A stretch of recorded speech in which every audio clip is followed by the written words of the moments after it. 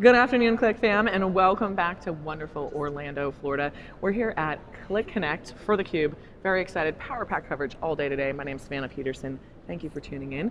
We've got the fabulous Emma joining us today. Emma, welcome to the show. Thank you, I'm excited to be here. You told me that, we're excited to have you. You told me that this is your first Qlik Connect. It is. What's your first impression? It is much bigger than I was expecting. There's lots of energy and buzz and everyone's really excited to be here. Yeah, I mean, so what brought you all the way from Ireland here? And tell us a little bit about who you work for and why you wanted to be at this event. I work for Henderson Group in Northern Ireland, who are a wholesale, retail and food service company. We've been doing a lot of exciting things with Qlik Sense the last year and a half, and we thought it was a really good chance to come and learn and to bring back new ideas. So it was a really relevant time for us to come this year. That's awesome. So what type of things have you been doing? We have recently launched a self-service initiative using Qlik Sense. So we've been teaching multiple users across the business how to create their own analytics dashboards, which we're really excited about. Oh yeah, I imagine that illuminates a lot for your customers and for everyone. Yeah, the different departments and the end users are the ones that know exactly what they need the data for. So we've been getting really creative, really interesting dashboards that we maybe wouldn't have seen if it was a smaller team building these. So it's been really cool.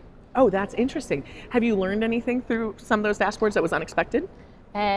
We have been able to create different types of analysis that we maybe wouldn't have had before. So we've been able to more easily look at things like projected sales, and maybe one of our warehouses, we're looking at where different products sit on the shelves, and if we use maybe something like projected sales, we can see, is that product in the right place, or if we need to move it to a bigger location to meet the upcoming demand, and it makes things more efficient, so we're not having to reload pick locations and stuff as often. We're doing cool things. And there's a lot to that, the strategy of where things are in a store, right? That's taking on our psychology, our patterns throughout the store. What are some of the factors that go into that? That's just kind of interesting to think about, honestly. I don't know that. Oh. Well, that's okay. That's for someone else who's looking at those dashboards to understand. Let's see, I could talk about, let me think. We have a dashboard that analyzes different category performance. So we're looking at maybe new product ranges and how the location of those in different stores or different store types is affecting the sales. So we can make like faster decisions on whether product ranges should stay or if they should be given more floor space or that sort of thing, which has been really impactful for the end customer.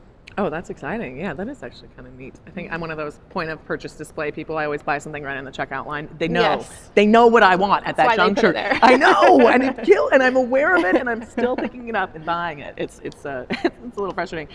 What did you think of the keynote and some of the announcements this week? Is there anything in particular? Very exciting. I'm really interested to learn a little bit more about the Qlik Answers. Was it called Qlik Answers? Yes, yes, great job, good memory. You were paying attention this morning. Really excited to learn more about Qlik Answers. I think incorporating that conversational piece right there in your dashboard is really exciting. Yeah, I think you're absolutely right. Anything you're excited to do here in Orlando?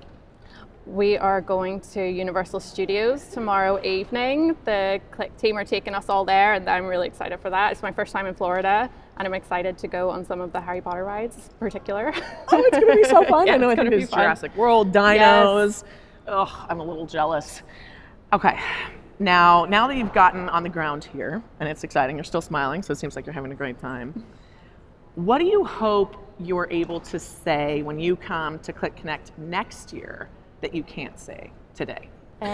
Some things that we're hoping to get more involved with are things like AutoML and some of the generative AI new features that are coming down. Our journey with Qlik Sense is still quite early, so there's a lot of things that we still want to explore and learn and do more things with.